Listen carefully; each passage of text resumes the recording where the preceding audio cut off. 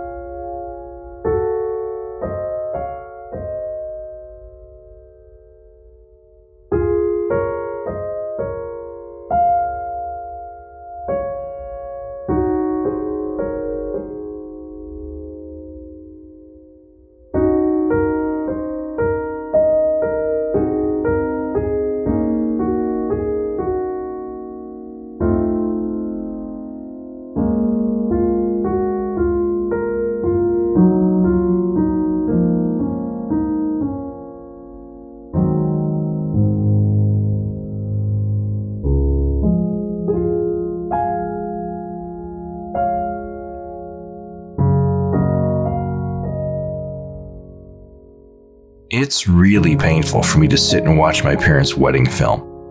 For me, it's like watching a horror movie that I've seen 1,000 times before.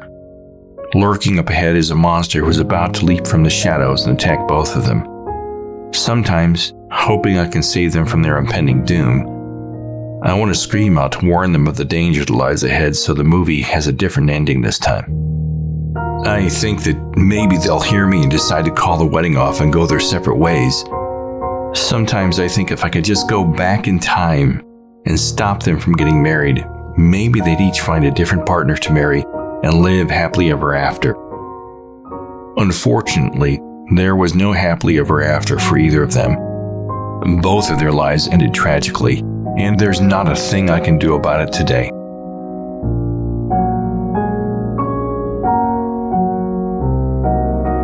This is the house where my earliest memories of life begin. It's also where my parents' marriage and our family began to fall apart. It was a sunny day in the summer of 1970 when the Cuyahoga County Sheriff showed up at our door to evict us from our home.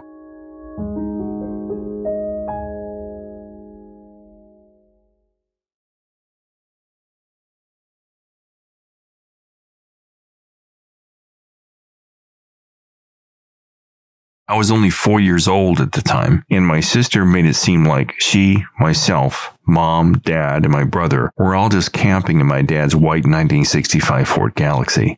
It didn't occur to me that we were homeless until many years later. But how did we get here? How does a family end up living in the street? To answer that question, I've got to take you back in time. But before I do that, I've got to answer two very important questions for each and every one of you. Who am I? And why should you care? Honestly, I'm no one at all. I don't have a fancy degree from an Ivy League school. I don't have a #1 song in the Billboard charts. I've never been on Oprah or Dr. Phil. My claim to fame? I'm one of 8 million Americans who was raised by one or both parents who were alcoholics. Hi, my name is Pete. And this is my story of being raised by two alcoholic parents. I'm 56 years old, and I'm the youngest of 4, but I really consider myself to be an only child. That's because by the time I was 9, all 3 of my older siblings had moved out of the house and gone on to other things. I wanted to make this film because I've grown tired of the stigma that people like myself who are raised in dysfunctional families carry with us, the baggage we carry with us that we're not allowed to talk about. You're either told at a very young age not to talk about your parents' addiction, or it's understood you don't talk about it. My dad's addiction to alcohol was so severe that it was very similar to him being a heroin addict. And there was nothing that would stand between him and his next drink. Despite everything, I was a good kid growing up. I had friends and I never got into trouble. The effects of what I experienced at home didn't start to emerge in my personality until I started dating when I was a teenager in high school. If a girl showed me the slightest bit of attention, I'd fall madly in love. If someone broke up with me, I'd be devastated. In college, things got even worse, especially when it came to dating. Women I should have never gone out with, I pursued. As I look back on it now, I was needy, paranoid, had fear of abandonment and trust issues, and suffered from depression. These are just some of the many residual side effects from being raised in an alcoholic home. The alcoholic's disease permeates the entire family. No one escapes without being damaged in some way, shape, or form.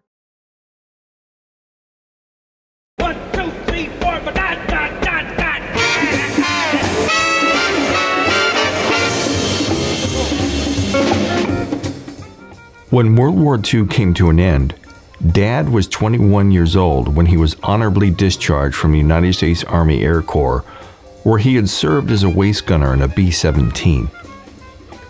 After the war, he moved back to his hometown of Cambridge, Ohio, and lived with his parents before attending Ohio University in the fall of 1946.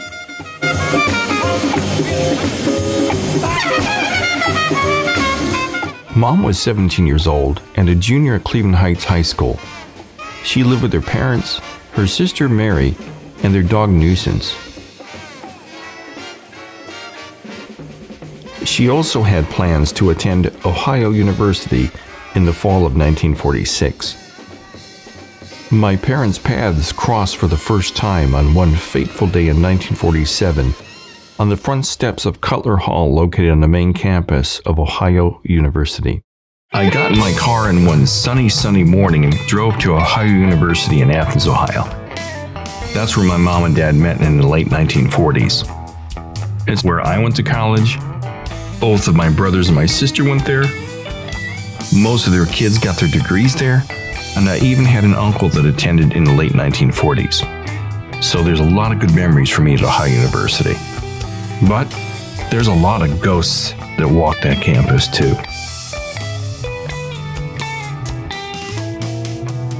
Tried singing you a love song to see how I feel for you.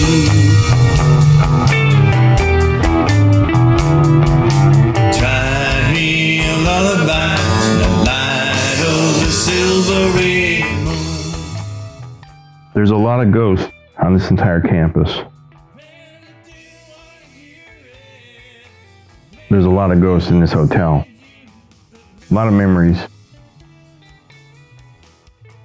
This hotel is where my family always stayed when we came to Ohio University to visit my siblings. Both my brothers, two older brothers and my older sister went to school here, and we would always drive down here and stay in this hotel. But here I am. I'm in Athens, Ohio. I'm at the Ohio University Inn. It's a beautiful sunny day. There's lots of memories here. Lots of ghosts. Lots of ghosts. Well, somebody help me through the night. Well, I'm singing love songs, but you just don't see the light.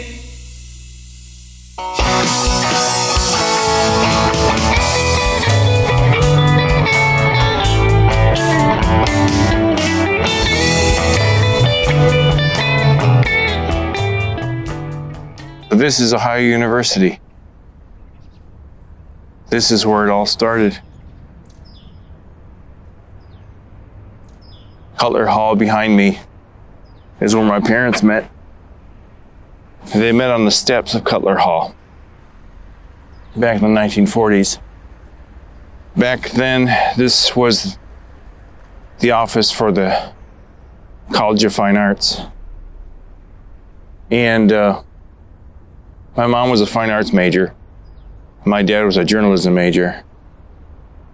And I'm guessing that mom was coming out of here meeting with an academic advisor, perhaps even having an art class. And I guess they bumped into each other. I wonder what cheesy line my dad used to get her to talk to him, you know. Pardon me, did it hurt when you fell from heaven? Hey, can I have your phone number? Because I've lost mine. I wonder what he said. I'd love to know what he said to her, you know. But that's where it all began. That's where their life came together. That's where fate took over. And they became a thing, an item.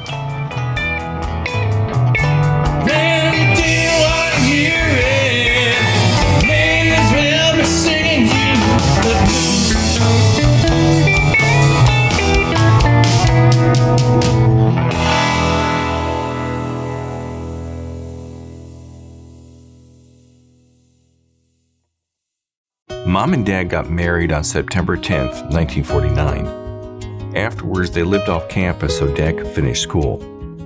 He graduated in June of 1950 with a degree in journalism. After graduation, they moved to my mother's hometown of Cleveland Heights, Ohio. Dad got a job selling advertising for the Cleveland Press. Once they were established, they bought a house and started a family. My three older siblings were born between 1950 and 1957.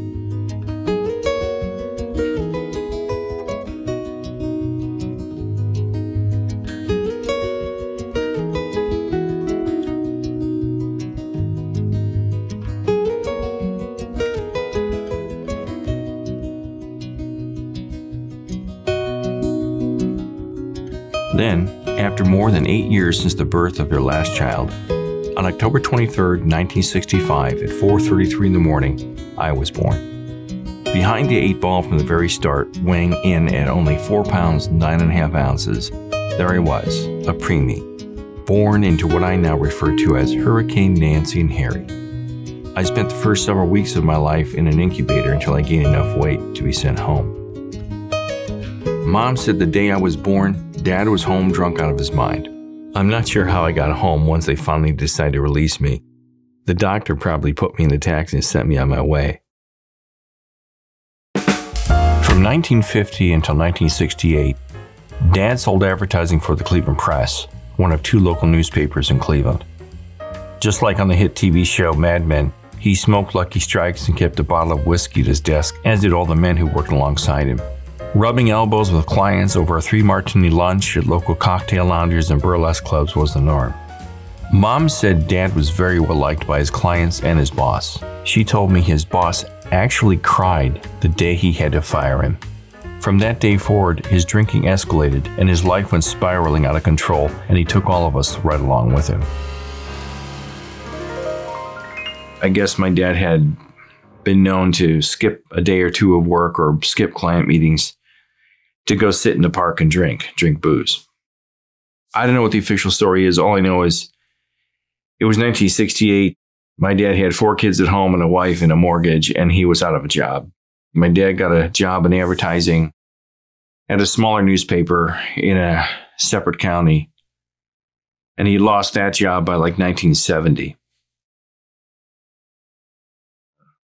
We had moved into this big house, this big colonial house built probably in the early 1920s. It was dark and shadowy inside. I remember it as being very dusty and drafty. When we lived in this house, we didn't have any food. I didn't know why. I was 3 years old in 1968. By 1969, 1970, I was 4, almost 5. And I just remember my mom would feed me buttered crackers for lunch. That's all we had for lunch. And we'd go out into the living room and we'd sit on this old tattered Oriental rug. It was this maroon and gold, tattered maroon and gold Oriental rug. And it was filthy. It was just dirty and dusty. And we'd sit on it and she'd bring out a plate of saltine crackers with butter and jelly on them. And that was my lunch. That's all we had. I very, very much remember that. I remember how hungry I was all the time. I remember going to bed in this house, being so hungry I would dream about food. I remember one time I dreamed, and I still remember this dream. I was 4 years old, 3 or 4 years old. And I remember that I was in the dark. It was completely dark in this dream. And all of a sudden, at about this height in the dream, this hamburger just appeared. This big, juicy hamburger with a bun and lettuce and tomato and ketchup and everything. And I was so hungry, and I reached out to grab it, to eat it. I was like, oh, I'm going to eat. And the hamburger disappeared. It just faded away. And I woke up crying. When we got evicted, basically all hell broke loose. Movers and the sheriff knocked on the door. And, they just started taking our stuff. That's all I remember. I remember these really huge black guys in green overalls coming into the house and grabbing grabbing all of our furniture, the dining room table and our chairs and furniture and beds. And I guess they were going to put it into storage.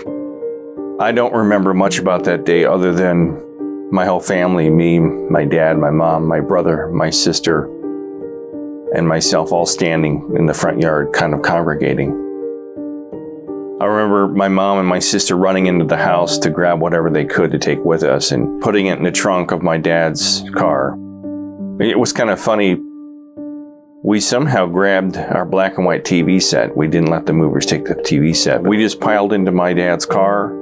It was me, my dad, my mom, my brother closest to me in age, and myself and my sister in this car. And, we were homeless and we didn't know where to go. And we had some neighbors down the street that were nice enough to take us in. They offered to have us come into their house. I don't know if they offered or my dad talked his way into it. I'm pretty sure my dad, the bullshit artist that he was, he talked his way into their house. They agreed to let us come in and stay until they discovered mom and dad had broken into their liquor cabinet and drank all their booze. Had drank all their booze and stolen some money from them. Then we were kicked out almost immediately. I don't think we were there more than a couple of hours. The next thing I remember after that, all of a sudden we were on this dirt road in another county over. We were way out in the country. Talking about fields around and maple trees, and it was a bright sunny summer day, and we're in this bouncy dirt road, and it was filled with potholes, and my dad's rickety car was shaking and rattling, and I was crying. And all of a sudden we pulled into this guy's driveway, and it was a nice ranch-style home on a couple acres of land. And I remember it had a pond, a small pond behind it. And this was back in the days when people in the country kept their doors unlocked in their houses. And it just so happened that the guy that owned the house was a fraternity brother of my father's from college. And when we pulled into his driveway, the man and his wife and his son just happened to be on vacation. And my dad just walked into the house. We basically set up shop in this man's family room at the front of his house. We were all living in his family room, kind of like Eddie, I guess, in Christmas Vacation. There's me, my brother, my sister, my mom, my dad, all living on this guy's couch, watching his color TV.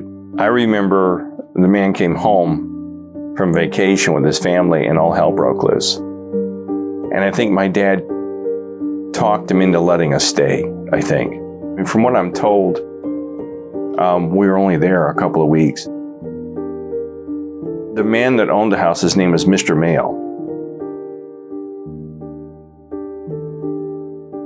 And Mr. Mail was the president of a local bank. And his bank owned this old farmhouse, and it was on like 10 acres of land, and it was just a old dilapidated house. It was like your typical red farmhouse. It was a salt box style farmhouse, and at one time it was a boarding house on a farm, an old dairy farm that had been there in the late 1890s and the early to mid 1900s, like up through like 1950. It was a farm, and nobody had lived in this house for like 30 years or something. This is 1970, so I don't think anybody had lived in this house since like 1945 or something, like maybe 25 years, but anybody had lived in it. And it was old and dilapidated. The red paint had faded. The roof needed repairs. There were broken windows, missing screens. There was no furnace in the house.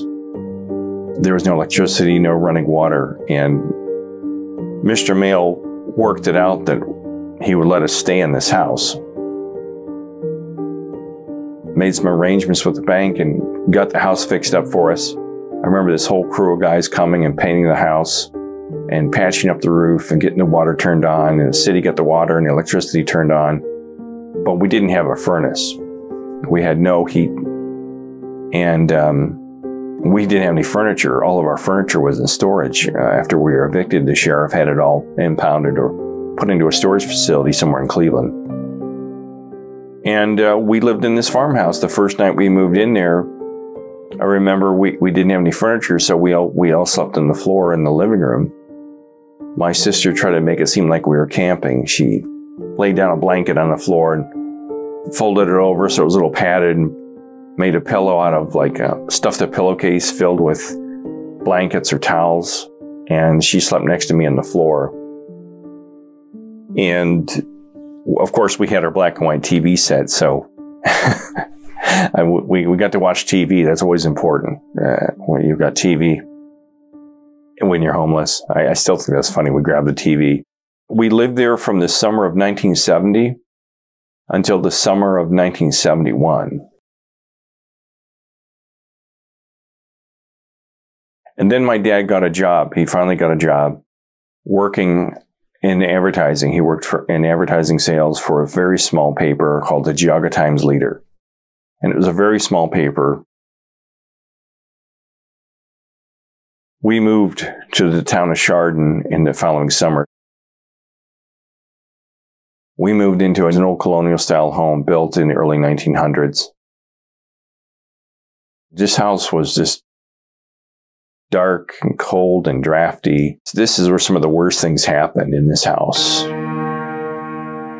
You know, I don't remember much about the farmhouse, but I remember a lot of bad things happening in this house. We destroyed this house. We had 2 dogs. We had a beagle and a border collie mix, and we didn't house train these dogs. Nobody even bothered to house train the dogs. They never walked them. They just let them shit and piss all over the house. And this new house in Chardon had these beautiful, you know, varnished hardwood floors, and we just let the dogs piss all over the first floor, just everywhere. I mean, the ironic thing or the bizarre thing is they put newspapers down to get the dogs to piss and shit on the newspapers, but they wouldn't walk them. Nobody had the, I guess, the motivation to house train these dogs. This is where my dad began becoming physically abusive to my mother. I don't remember him hitting her prior to this. Mom and Dad got into a fight in our kitchen. And this house was built in the early 1900s and had those really hard plaster walls with the wood slat reinforcements in it. And the story goes is that my mom picked up a knife and raised it over her head and tried to bring it down on my dad. And the point of it just got into his forehead, and he pushed her out of the way or smacked her out of the way, and she almost went right through a wall. I came home from school that day, and there was this huge hole, like the impression. It was about this long and about this wide, where my mother's body had gone backwards into the wall, and it had really screwed up her back. What they did to cover up this hole in the house was they just took a page from a newspaper and pinned it over the hole to cover it up. And I remember when we moved out of the house, we're all hoping that the landlord wouldn't notice that we had knocked a hole in the wall.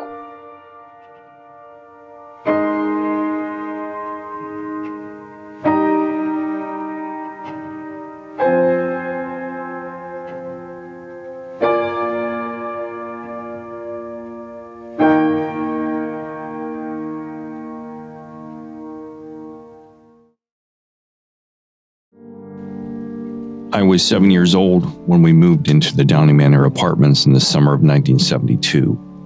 We lived there until I finished second grade in June of '74. The weekends were the worst when we lived in these apartments. It always seemed to rain on the weekends.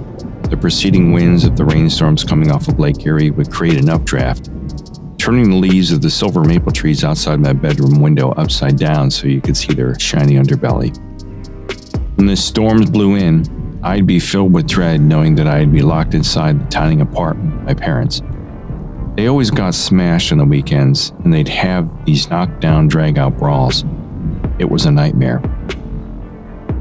One evening, just before sunset, a massive storm with thunder and lightning seemed to hover over our apartment building. The fight started in the living room. I was hiding in my bedroom. I heard glass breaking, my mom screaming, my dad yelling. The fight went down the hall, past my bedroom door, and terminated in their bedroom. I was so small and they were so large, it was like giants fighting in the hall. I sat in my bed with my hands over my ears, sobbing, hoping they would just stop. Then, I heard our apartment door slam shut and there was silence. As I slowly opened my bedroom door, I looked up and down the hall. It was a horrific scene. The carnage stretched from the living room down the hall to their bedroom. Our two ceramic living room lamps were shattered on the living room floor. The bookcase outside my bedroom door in the hallway had been tipped over, leaving books strewn across the floor. Their bedroom door was open. I crept out of my room and into theirs. Dad was nowhere to be found.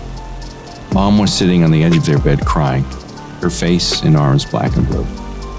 Their dresser had been tipped over and the light next to their bed smashed. Mom hugged me and cried. She apologized. To this day, every time the preceding winds of a rainstorm coming in off the lake blow the silver maple leaves upside down, I'm transported back to that apartment with giants fighting in the hall.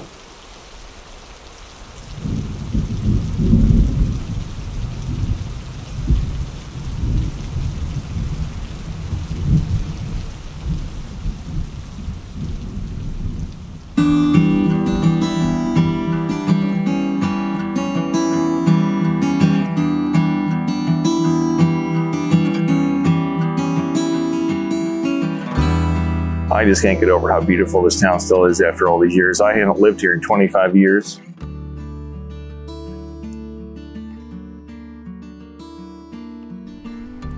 I just really miss this town a lot.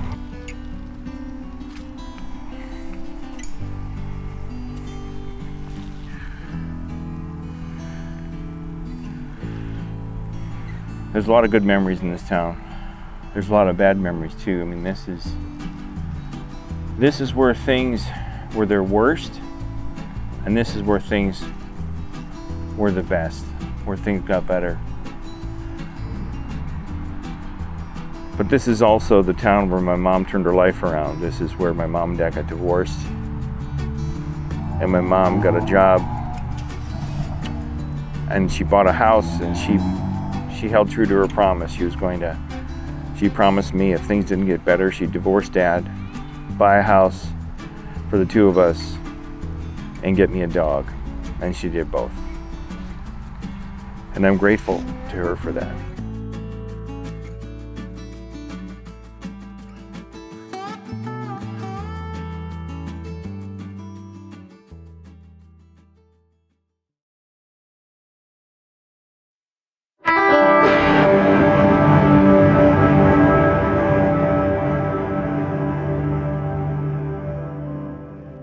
Well, I first discovered the Beatles when I was 8 years old. It was February of 1974, and the TV show 60 Minutes was doing a segment on the 10th anniversary of the Beatles coming to America. When this special came on, and on came this segment about the Beatles, and I was riveted.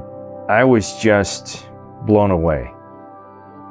It was maybe a 10-minute segment. They held it to the end of the show, and I remember when it was over, I was so immediately obsessed with the Beatles. I jumped up and ran down the hallway to the bedroom, my bedroom that I shared with my older brother.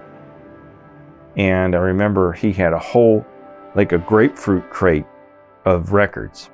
But I remember seeing this band, the Beatles, in this grapefruit crate. buried in amongst other records. I mean, we had, you know, Miles Davis and Wes Montgomery and Dave Brubeck and all kinds of jazz and big band records. And I rifled through the records and I found the Beatles records. And there was the Beatles 65, and there was the Beatles' second album, and Meet the Beatles, and Abbey Road. And I just started playing these records over and over again. They were fascinating. Their music just struck a chord with me. Their look struck a chord with me. You know, I'm only 8 years old. It's 1974, and I look back on it in retrospect and I think about the situation. You know, our family was a mess back then. My dad was deeply addicted to alcohol by this time. We were living in poverty. My parents were fighting constantly. I mean, we're not just talking screaming matches, we're talking them beating the hell out of each other, throwing furniture at each other, my mother getting beat up, all black and blue. And I think the Beatles were a sanctuary for me. I think their music provided a place for me to go and hide. And I would get lost in the Beatles music, and I would forget about everything that was going on all around me. I forgot all about the alcoholism and the fighting and the loneliness. I think the Beatles gave me sanctuary by giving me a place to go, by giving me a place to run and hide. I think the Beatles really gave me something that I couldn't find at home. By the time I was 8, my older brother got married and moved out of the house. He had actually went to college in 1968 and hadn't really come back. My sister got married in 1973, and she was living about 5 hours away with her husband, and they were both going to college at the time. So it was just me, my mom, my dad, and my brother closest to me in age living at home. And my brother closest in age at the time had gotten a job in a restaurant, and he had learned to drive, so he was never home. And so he was gone. I was home alone with my mom and dad most of the time. And I think the Beatles became like surrogate parents to me. They became surrogate parents. They became surrogate brother and sister. More surrogate brothers than a sister, because my sister, even though she was away, she tried to do her best in keeping in touch with me and mom, and to see if I was okay. And she would call all the time and write, and she would visit on the weekends sometimes from school with her husband. And she was the one person that actually seemed to care about me and mom. She really did her best. But the Beatles became like a surrogate to me. They became a surrogate brother, a surrogate father. And by the time I was 9, my brother closest to me in age had gone to college. So I was home alone with mom and dad. And I had nothing. I had some friends that I would hang out with, but the Beatles music it saved me. It lifted me up. It took me to a new place. It made me happy. It brought me happiness and love and joy. All those feelings that I didn't have at home. I don't know if I could have made it without the Beatles. The Beatles really, really got me through a lot. They took away the loneliness. After discovering the music of the Beatles, I slipped into a fantasy world to escape what was going on at home. I'm not sure how else to describe it other than to say I was living in a dream world. It was like I was high on their music all the time. When I was in 3rd grade, I drove my parents crazy, insisting that they take me to the mall to find Beatle boots. Keep in mind that the Beatles hadn't been a group in 5 years, and they hadn't sold Beatle boots in over 10. I lived in this Beatle-induced fantasy world until I was in my mid-30s. Positive side of all this, they inspired me to become a musician and write over 150 songs and record 5 CDs of original music.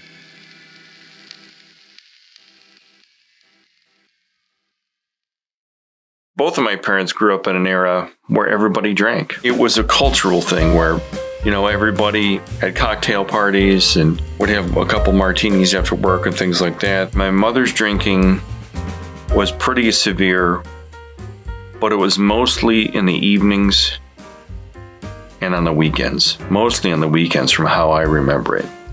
Mom always pulled it together, so she made sure I was up in the morning, had my breakfast, and I was off to school. Her drinking escalated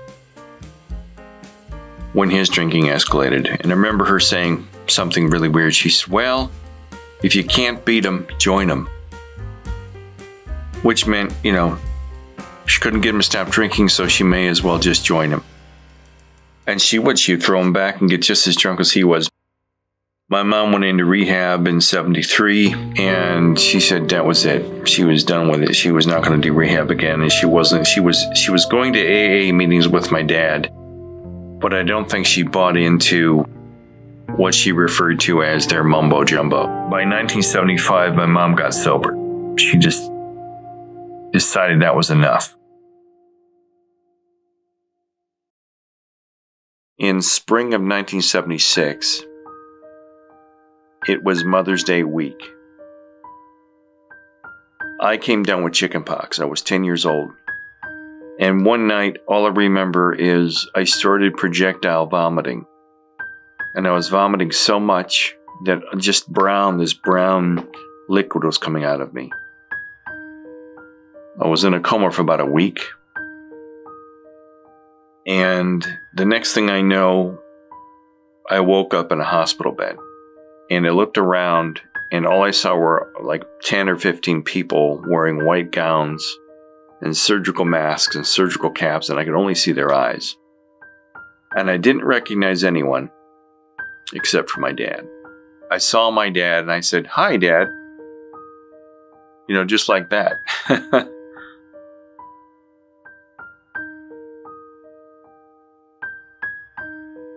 And I just remember everybody letting out this sigh of relief that I was alive. My chickenpox had progressed to something called Reye's syndrome, which is a viral infection. And Reye's syndrome causes the brain to swell. And as the brain swells, it has nowhere to go, and it begins to recede into the spinal column. The central nervous system begins to shut down all the vital functions of the body. The lungs and the heart and the kidneys and the liver and all that stuff start to shut down. 85% of the kids that got this died. And I, for some reason, survived it. But from that day forward, my mom promised me, that she would give me a better life. She promised me that if Dad didn't sober up, she would divorce him, and she'd find a way to get us a house, buy a house of our own, and get me a dog. And she kept her word.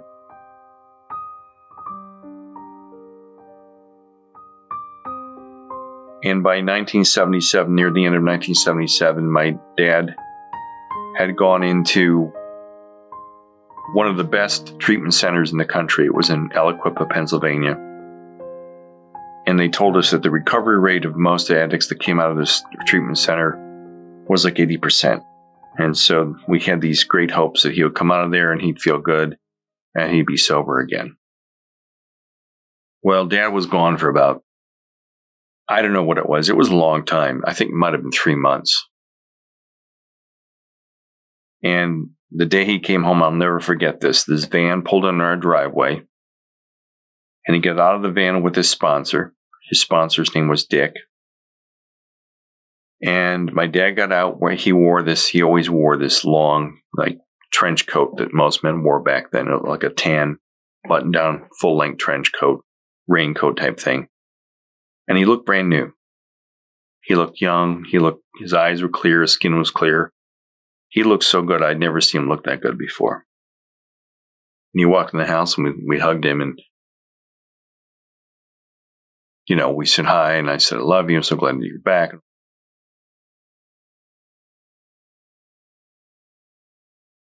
Within a matter of an hour or so, after he got reacclimated in the house. He said, well, I'm going to go out and get some bread and some milk. And Mom and I looked at each other, we just like looked at each other and said, okay. He left, he got in his car and he left. He went down to the local convenience store.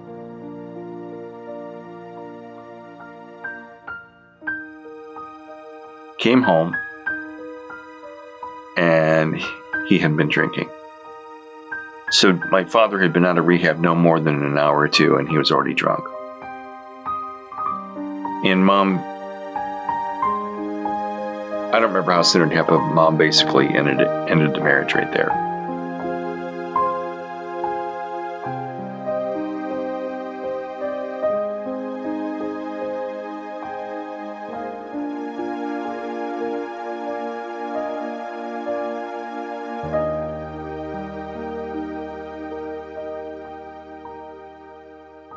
It was 1982, and I worked at a small local grocery store called Hometown Foods right here in this plaza.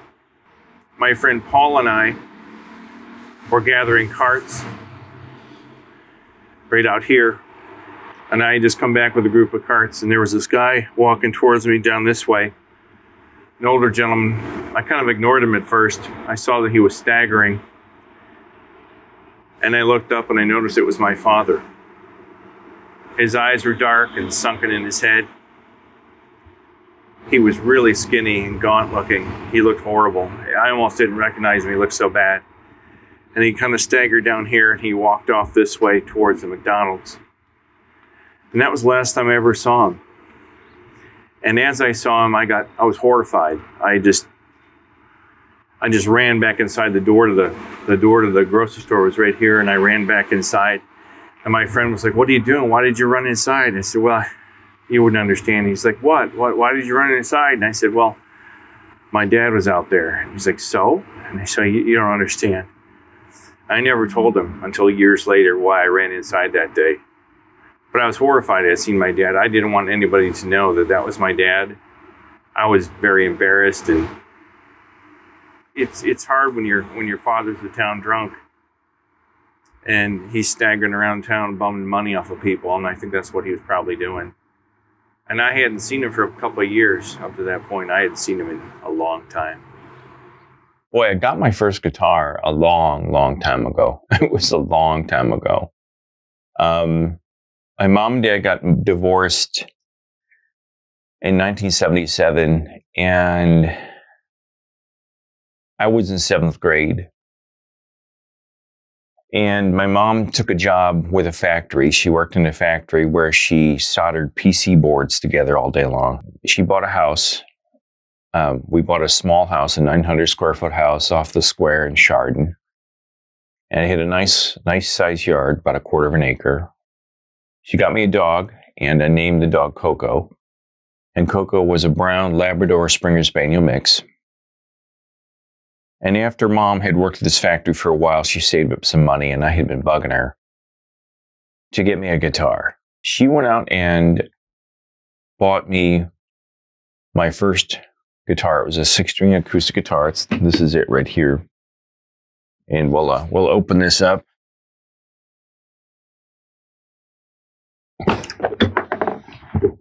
This is the original case, cardboard case. It's not strung anymore.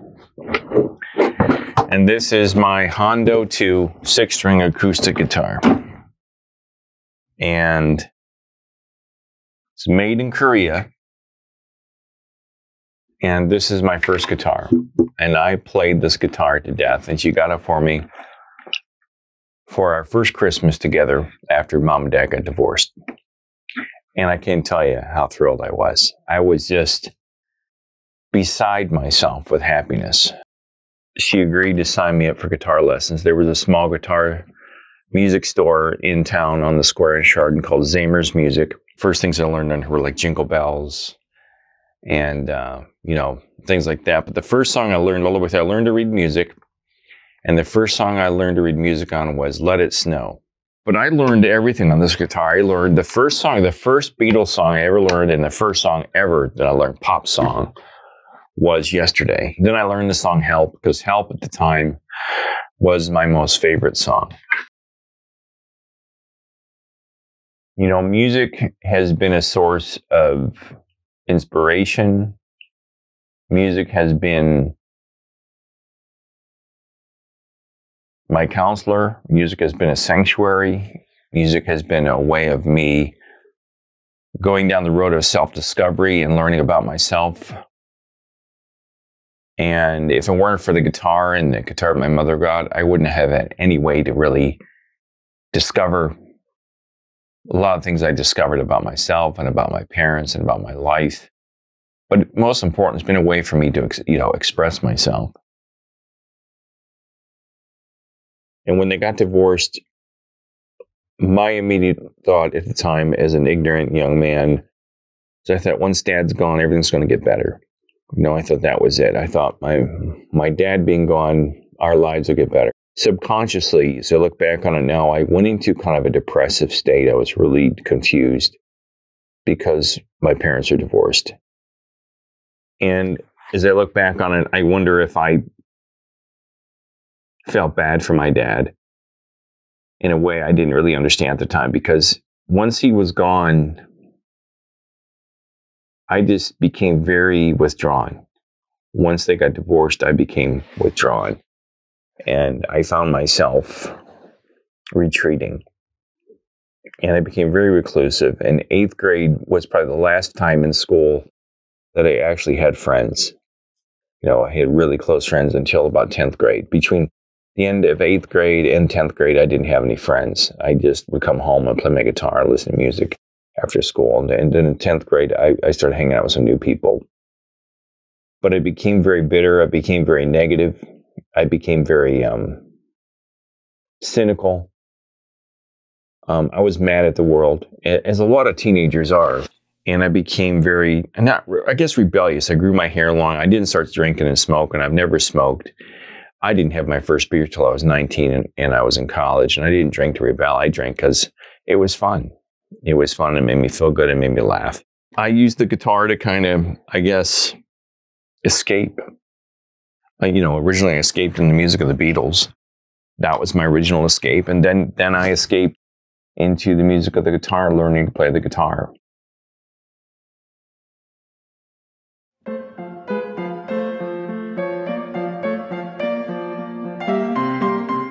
Towards the end of my sophomore year, my mother got sick. I got a call one day. She was in the hospital. They said she was gravely ill. I better get home quickly or I may never see her again. And how did that make you feel? Well, it was awful. It was horrible. And what's even worse is just a few months later, my father died. Oh, wow. Well, hey, I'm really sorry, Pete. You know what? We're out of time for today. Are you serious? Yeah, I'm really sorry. Yeah, really? Yeah, I'm serious. Why don't you go ahead and make an appointment for next Thursday with Rhonda at the front desk? All right, I'll see you next week. Where we left off today, next Thursday, okay? Yeah, I'm sorry. Thanks a lot. Take care. Thunder and lightning in the middle of the night. Something so frightening and it don't feel right. Giants are fighting in the middle of the hall. I'm so scared of spilled alcohol. Spilled Alcohol is a song that I wrote. It initially talks about how they told me that my dad had a disease, that alcoholism was a disease. I'm 7, 8 years old when I heard this. I'm like, what? A disease? Like cancer? I remember asking one of the counselors, like, oh yes, it's just like cancers, young man, and your dad's a very sick man. And I found it very confusing as a kid that alcoholism, my dad's issues, were a disease. So the opening lines. They told me you were sick, you had a disease. I found it so hard and easy to believe. When the lights are out, I don't know what to think at all. When the lights are out, the apartment would go dark and the storms would roll in off the lake and they would start fighting. and he'd beat the hell out of my mom. She'd beat the hell out of him too. And it was like two giants fighting and throwing furniture at each other. And she's going after him with knives and, all kinds of horrible stuff. It's just a song, it's the first song I ever really wrote to help me express myself about the confusion of being a little kid, growing up in an alcoholic family, growing up with two alcoholic parents. When you're raised in this environment,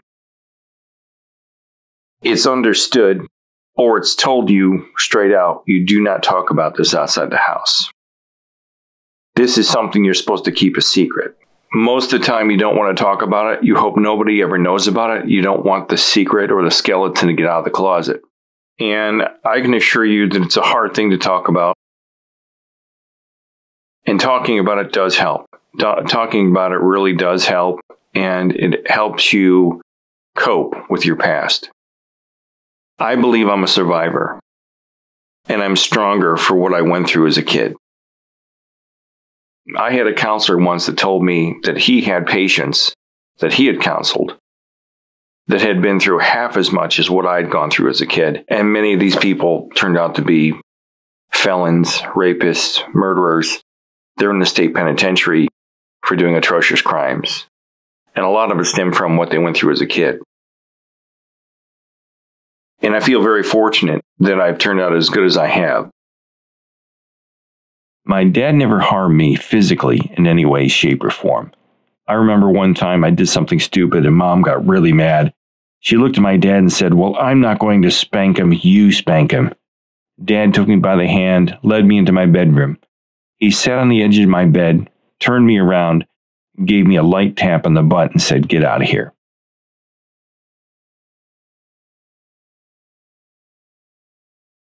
To me, Dad seemed withdrawn, almost like a phantom sitting in the room with the rest of us. He never had much to say about anything that I can remember. Most of what I know about my dad, I learned from my mom. She told me he was a tremendous athlete in high school. He played baseball, football, basketball, and ran track. His popularity in school led the student body to nickname him Hercules.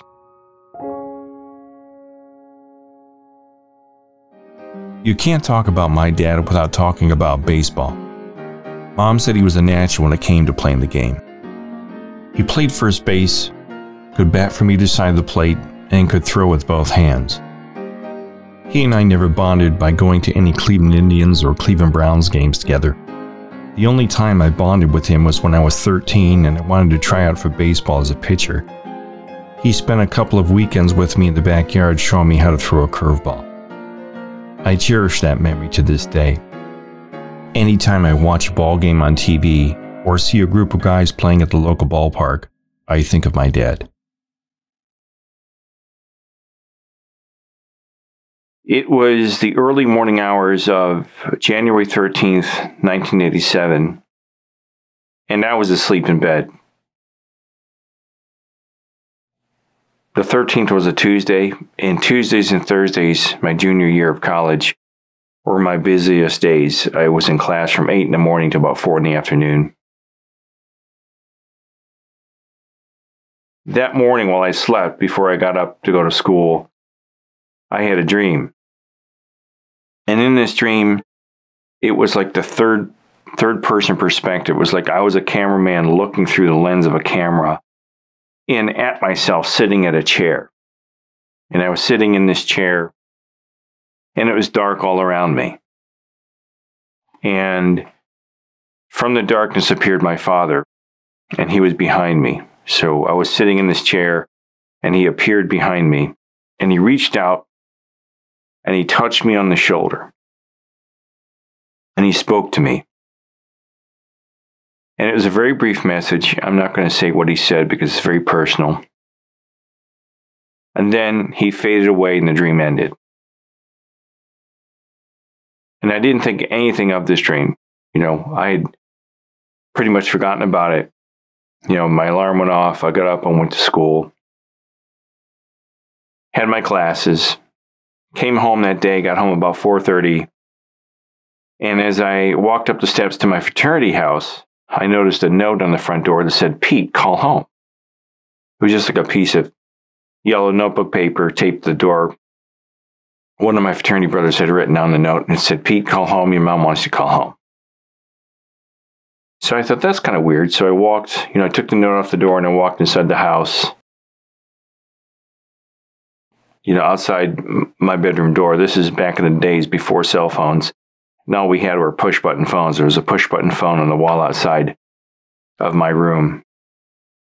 And I picked it up and I called home and I said, "Hey, Mom, what's going on? This is Pete." And I don't remember her pausing or hesitating or trying to make it an easy thing to say, or she didn't say, "Are you sitting down?" She didn't say, "Make sure you're sitting down," or "Are you okay right now? Because I got some bad news for us." She just said, "I'm so sorry to tell you, but your dad's been murdered." And I all remember from that point forward, I heard the words, "Your dad's been murdered." And it was as if someone had punched me as hard as they could in the stomach. And I doubled over crying and I fell to the ground. Like a heap, just in a heap, I fell to the floor with the phone in my hands and I was sobbing like I had never cried before. And I just remember her saying, that a woman that he lived with, his girlfriend had shot him, and then she took her own life. And I don't remember anything other than the phone conversation, just being completely floored, literally floored, like knocked to the ground by this message. And I immediately thought of the dream I had had that night, the previous night, of my dad. And it occurred to me that he had spoken to me in this dream. I didn't think it was a coincidence. I think my father was reaching out to me from the beyond to say goodbye. That dream has always stuck with me. It's always been in the back of my mind that my father, from the afterlife, he reached out to me, and I think he was saying goodbye. I think he was saying he was sorry. In his own way, he was saying he was sorry for what had happened in my childhood with him. I have this feeling he wanted to speak to me before he died, but he didn't get a chance to.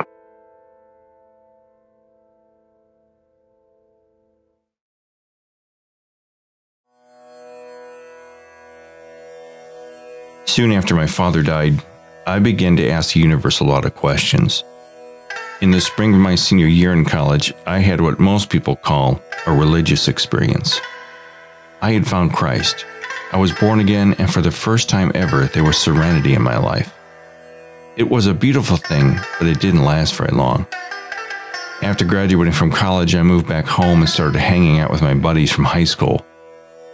We were frequenting local bars, and Jesus pretty much went right out the window. Over the years, I've gone down a variety of different metaphysical and spiritual trails. I've tried meditation. I've read a boatload of self-help books. At the advice of one counselor, I even tried exercising. But none of these things worked for me.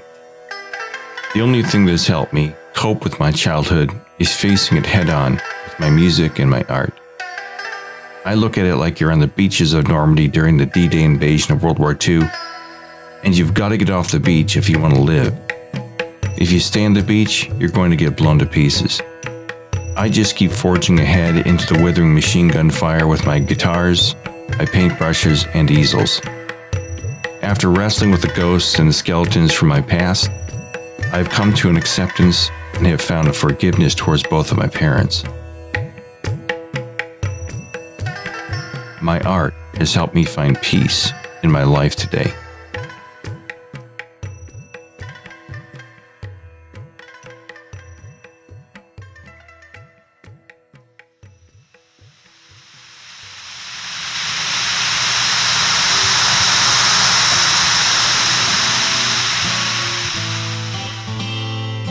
Well, I know I thought it strange when you told me that one day your dreams would change, that you were a sucker for the strong, silent type. Told me how after all these years, how the crossroads dropped you off and left you here. How once you leave, you can never go back. Now I've walked 1,000 miles in your shoes. My clothes are torn and tattered, my ego bruised, and I think I understand you now. Yes, I understand you now. My song, I Understand You Now, was inspired by a review of my and my parents' lives. For years, I harbored anger and resentment towards both of my parents for my crazy childhood. I wondered how they could let things get so bad. I wondered what kind of man I could have turned out to be if I had only had a normal childhood. It was many years ago when I had a life-changing epiphany. I had the day off from work and I had been drinking heavily. It was the middle of the afternoon, my wife was at work and I was at home, laying on our bed in a drunken stupor. I thought to myself, oh my God, I'm just like my dad. That thought morphed into, this must have been what it was like to be either one of my parents when they were drinking. I lay there and I reviewed their lives and my life. As I assessed the list of many bad choices I had made over the years of my own life and how disillusioned I had become, it occurred to me that one bad choice can screw everything up. When I was a kid, my parents seemed bigger than life to me. Even though they both struggled with addiction, they seemed infallible. Sometimes to me it seemed as if they were playing a role in an old black and white movie. Tears streamed from my eyes as I realized how I was struggling with my own addiction to alcohol. It was then that I realized what it was like to walk in their shoes. It was at that moment that I began to see my parents as being human. Like each of us, they were once two young, intelligent, beautiful kids with their entire lives in front of them. One wrong choice sent them both careening off the road and to the bottom of a cliff.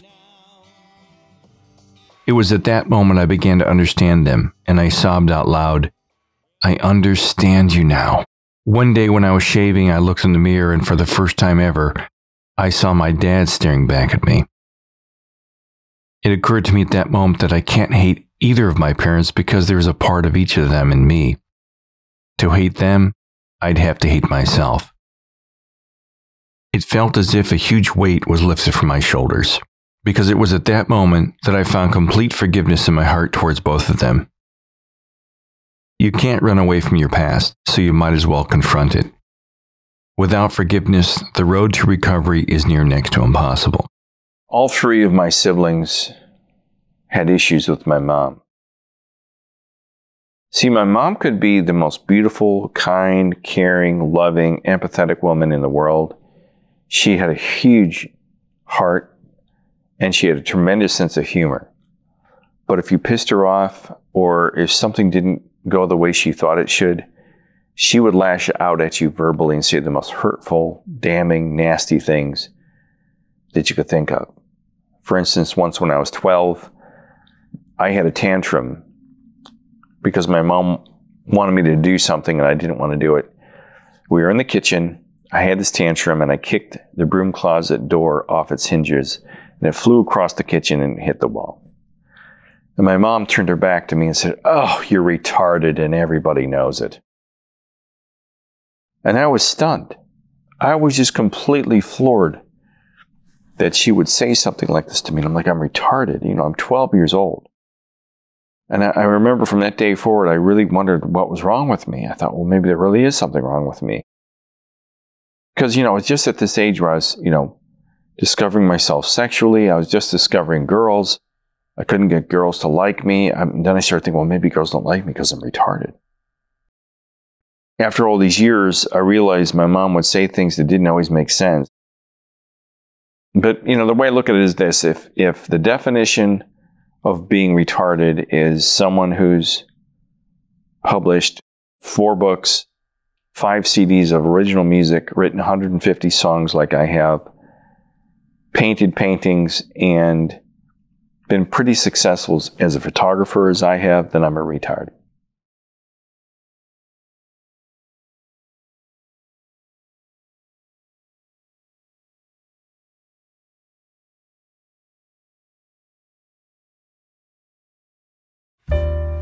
My mom was a phenomenal artist. She could paint, draw, sculpt, even do cartooning. When I was a kid, it was fascinating to watch her create. She inspired me to become an artist and is the reason why I'm an artist today.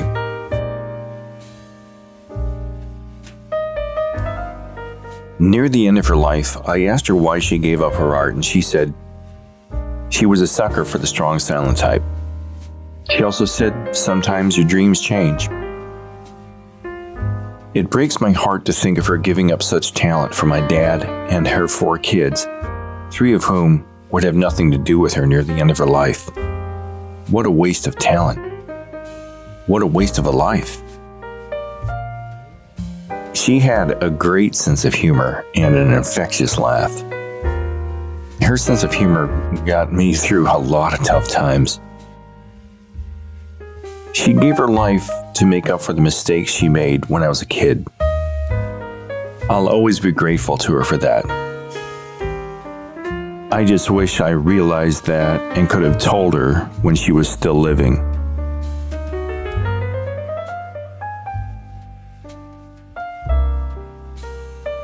This is a painting I did of my mother. I guess you would call it on plein air, because I did it it was an impromptu painting I did one night while my mom and I were watching TV, and the title of this piece is Thursday Night Television. And I named it that because every Thursday night, my mom and I would watch TV shows like Seinfeld or Cheers, things like that. We would sit and just watch these TV shows, Seinfeld especially, and we would just sit there and laugh and laugh and laugh. I realize now that I captured a moment in time, not just in our lives together watching TV, but in her life. What I see here is a woman who went from this beautiful, petite, young thing, and over the years, life had just beat her on the rocks. She had just been smashed upon the rocks. And I think here you see a woman, and what I depicted unintentionally, but what's depicted here is a woman who is defeated. I think she's kind of defeated and she's broken. And the expression I captured on her face is very sad. It makes me sad because I know at this time when she's sitting here, my mother was dying from emphysema and lung cancer.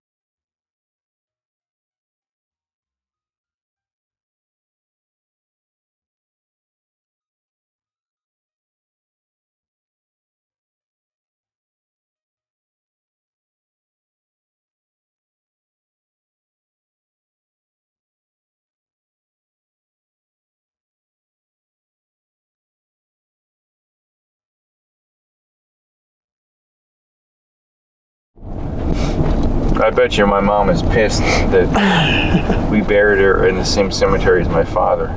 Well, she's probably rolling in her grave saying, "How dare you bury me?" Well, hopefully not. Near your father. Yeah, I like to come here every couple of years. I don't know what purpose it serves, but it's nice to at least try to keep their graves kind of cleaned up. It's a pretty cemetery. Mm-hmm. And part of my healing process was finding empathy towards my parents and forgiveness towards both of them. And even though I'm not completely out of the woods and I still have a lot of issues I deal with, I found forgiveness towards both of my parents. And this huge, huge step towards recovery and towards happiness. And I feel for both of them. I feel deeply for them and their struggle. Their lives are miserable. And I know this because my mom said that every day that they were married, every morning that my father woke up in bed next to her, he'd roll over onto his back, look up at the ceiling and say, "Oh shit." And those are not the words of a man who's happy. Those are the words of a man who's struggling with something. And I can tell you, I think my dad struggled with something. There were demons that were haunting him and chasing him. And I'm not talking about biblical demons. I think my dad struggled a good portion of his life with something, and I don't know what that something was.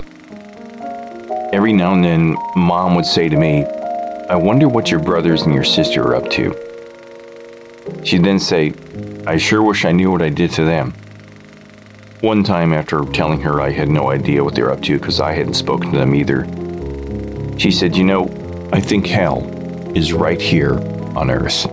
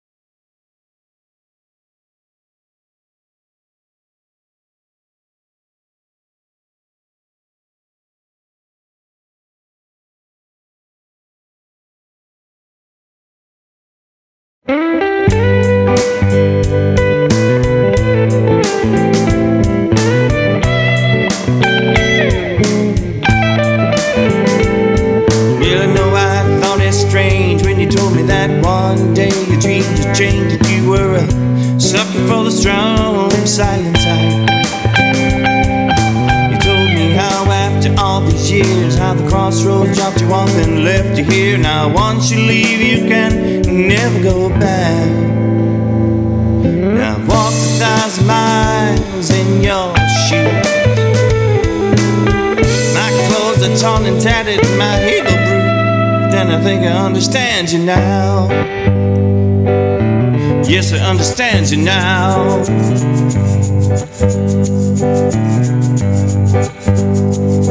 Well, I didn't know about your demons, but fed them all, kept them screaming in your ear all day and night. But after all these years, my own demons fuel my tears, and they keep me on my knees. Now I walk 1,000 miles in your shoes. My heart is torn and tattered, my ego bruised, and I think I understand you now. Yes, I understand you now.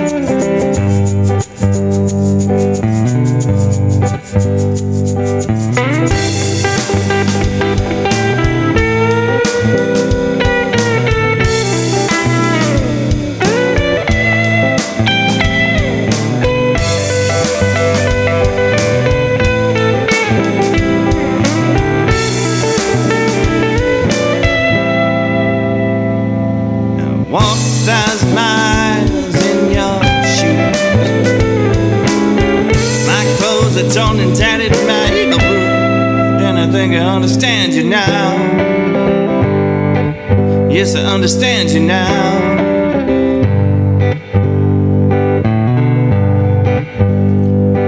In final moments it was crystal clear as struck to whisper in my ear things you wish you'd done and never said. Then in a dream it came shining through. Your eyes were clear, you seemed brand new. You said, son, I feel for you. You said, I walked 1,000 miles in your shoes. My soul is torn and tattered, my ego bruised, and I think I understand you now. Yes, I understand you now.